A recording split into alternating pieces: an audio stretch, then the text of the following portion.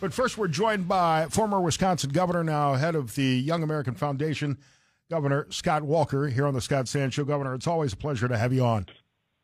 Hey, thanks for having me back. I appreciate it. So Vice President Harris is in your state today campaigning, and I'm looking through all of the latest polling data. I would not have expected this months ago, but Wisconsin's in play, and in fact, Donald Trump has a lead in 3 or 4 polls that are out right now in Wisconsin. Yeah, it's about as close as it can get. That's the way it's been the last 2 presidential elections.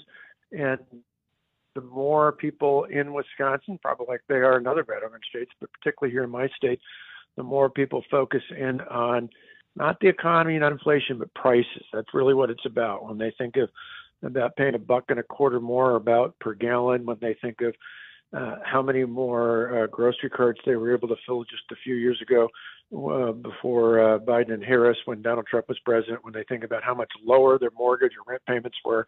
Those are real issues. And for a lot of swing voters, the more Donald Trump and J.D. Vance can talk about that, the more likely they are to win. Yeah, and I think J.D. Vance did a terrific job Tuesday night selling the Trump vision on the economy, on immigration. I thought there were a couple of stumbles.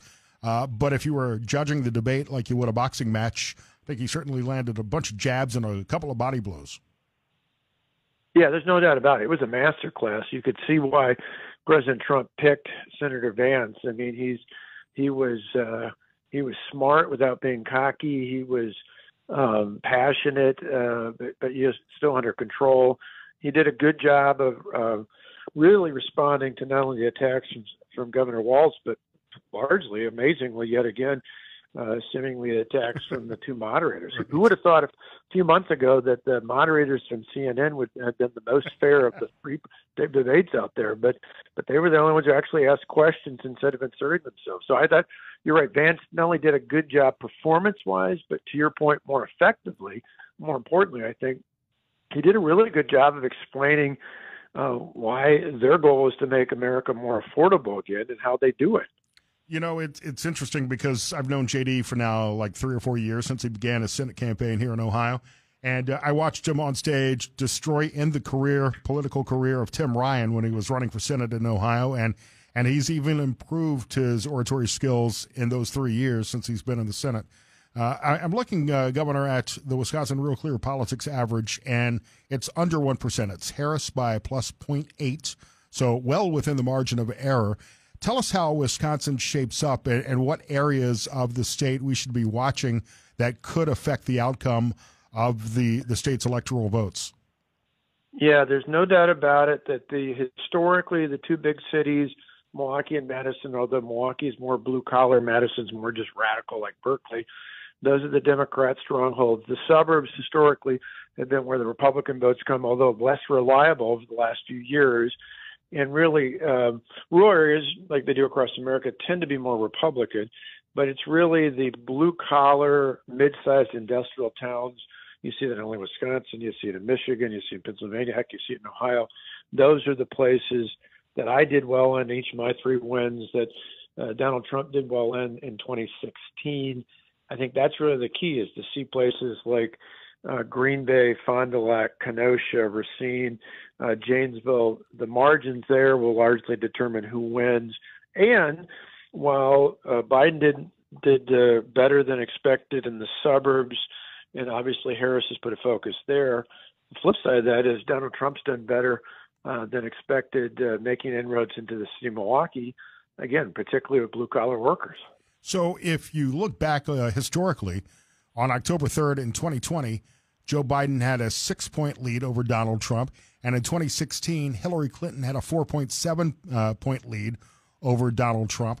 Now, according to the RCP average, Kamala Harris with a 0.8 average. Is it a transition of the state, or is this a reflection of changing attitudes on Democrat policies? I think it's on policy. I mean, that's what it boils down to. I think that's the reaction you saw, not just in this latest debate, but a few weeks earlier in the debate where arguably President Trump did not do nearly as well, didn't take advantage of, I think, a number of opportunities, and still independent voters in my state, in Wisconsin, and a number of other battleground states still seem very open to him even after that debate, because no matter how well prepared, no matter how many talking points Vice President Harris had, she still couldn't answer the lead question. Remember when David Muir asked her, he said, your opponents criticized the point that the economy is not better than it was 4 years ago. What do you say about that? And instead of answering it, she went off into this wild, weird, I was, born in the middle class stuff, which of course opened the door to memes all over America. But I think independent voters are smarter than we give them credit for. Many of them, in my state and battleground states, are undecided because they don't. And that's why I say, just as a supporter of President Trump, I take it head on. I said this the other day when I was campaigning with them north of Madison. I said, you need to say to your friends and neighbors, your coworkers, your family and others, hey, I get it. Not everybody likes the way he talks. Not everybody likes the way he says things or posts things. But in the end, our lives were much, much better when he was president. And they can be much better again going forward on prices and border security and public safety. Set aside some of those other differences and look at getting the job done.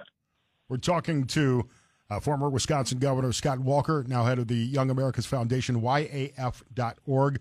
Governor, I flagged you earlier this week when I saw a tweet of yours go viral after the vice presidential debate. You tweeted, voters are long over January 6th. Walz and the moderators are obsessed while most Americans are focused on issues related to high prices, border security, public safety, and free speech. They're tone deaf. I tend to agree with you. I mean, people are voting on the economy, and they're voting on when they see what's happening with crime in their city and the number of illegal immigrants that are coming in, and the fact that, for example, FEMA has spent $1 billion in the past year and a half on illegal immigrants, but can't afford to clean up North Carolina and Georgia after Hurricane Helene. These are things that get the public's attention. But one of the lasting faults that I continue to find with Donald Trump is his behavior on January 6th and his continued claims about a stolen election, which I think there may have been some sketchy things that have happened around the country, but Joe Biden won the election. And I think that's an issue that needs to be addressed, and I don't think Donald Trump or J.D. Vance has answered those questions adequately, to my opinion. I'm still going to vote for them, but it's the one bug that's still in my craw. Well, I understand it, and I've said repeatedly to folks who are still worked up over that last presidential election, the best way to deal with it is by working hard to win this one. You win this one free and clear. You win this one, then forget about the past. What voters want to know is going forward, what are you going to do? I think it's clear. Certainly it is for me and others. If we have, which I hope will be the case in all these battleground states, including mine, if we have free and fair and transparent elections, which I hope and expect that we will, my hope is that Donald Trump and J.D. Vance and other candidates will win. But if they don't, again, as long as people following the law and do what they're supposed to, I'll, accept those outcomes just like I did when I didn't like Barack Obama, but he was elected president of the United States, and then I'll work my butt off to elect somebody better going forward.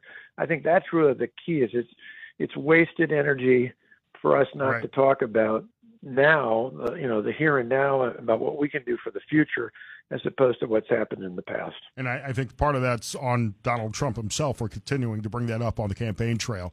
Just move on, man. We got to talk about what's important now. Yeah, like I said, the best thing for him to say to people who are worked up is to say, no matter what you felt about the elections in the past, we got to focus on winning now. There's too much at stake. It's more than just whether or not Donald Trump's the president. When we hear things like price controls, when we hear people talking about, suspending or pushing back against the First Amendment, when we hear those sorts of claims from people, either from Vice President Harris, Governor Walz, or others who are on their campaign team or future cabinet members, there's a lot more than just who's in the Oval Office the next 4 years. These are major shifts in American policy that I think any of us who are right of center need to be very, very concerned about. We've seen foreign policy. That's the thing we hear from young people. Yeah. College students in our nationwide poll, not just our college students, we work with nationwide. Number one issue is the economy. So even college students get. Yeah, these kids in college, they don't know if they're going to be able to find a job, if they're going to be able to afford their rent and food and to start a family. Those are the questions that they should be concerned about at that age. Meanwhile, we're seeing foreign policy failures in Israel and the Middle East and in Ukraine. We're seeing domestic failures with Hurricane Helene. And more importantly, we're seeing failures with everything.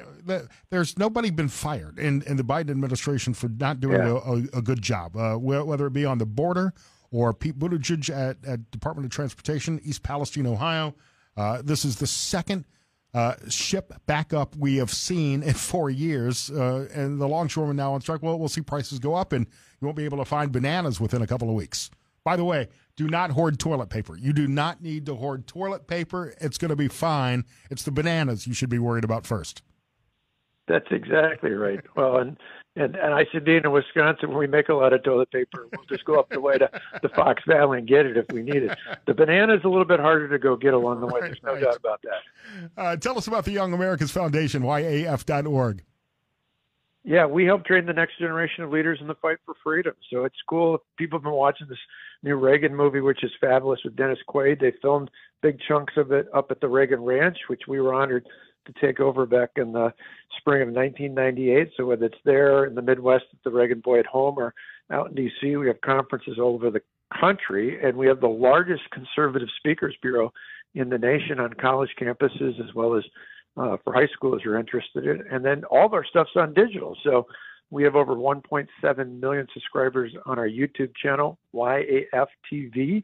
All of that can be found at YF.org. So if you're a kid you're a student out there, college, high school, middle school, you're under attack, YAF's got your back. Are conservative kids afraid to express their political ideology, whether at a high school or a college level today? I mean, we see alarming videos, alarming pictures from college campuses around the country with pro-Hamas protests erupting around the country. That should be frightening. Yes, they absolutely are. Conservatives, Christian, and Jewish students all are under attack, and that's not just that hyperbole. It's not just anecdotes. The University of Wisconsin system, like many others, actually did a survey recently, and their own data showed that conservative students feel intimidated in the classroom, in their dorms, all over the campus. The worst of which is what you just talked about. Think about this coming up on October 7th. It is mind-boggling to me. YAF has got helping students doing memorials all over the country for what happened on October 7th, just like we did a few weeks ago for September 11th and have been for 2 decades. But get this. Think about this. Put this in terms I think every American can relate to. There are actually going to be pro-Hamas rallies this Monday. That would be like having pro-Al-Qaeda rallies on September 11th, particularly September 11th, 2002, a year after the horrific tragedy. This just shows you how literally out of touch the extreme elements are on the campus. Thankfully, most students don't fit into that. It's just the loudest, the most obnoxious, and the ones that many in the corporate media pick up on. We got to help those students who have a bit more sense counter that, not with their own wild and crazy protests, but with memorials, with speakers, with knowledge, because the truth will ultimately get through if we're able to fight for it. And they're continuing on. I mean, it's amazing that you've got Young America's members who were not even alive when September 11th happened, and now they're trying to keep those memories and that patriotism alive. But for an entire generation of Jews, I mean, they're going to remember October 7th as well, and that anniversary is coming up. Governor, it's always a pleasure to have you on. You know I'm a big fan of yours. Well, thanks so much, and thanks for what you're doing to fight for freedom as well. We appreciate it. Governor Scott Walker on social media and YAF.org to learn more.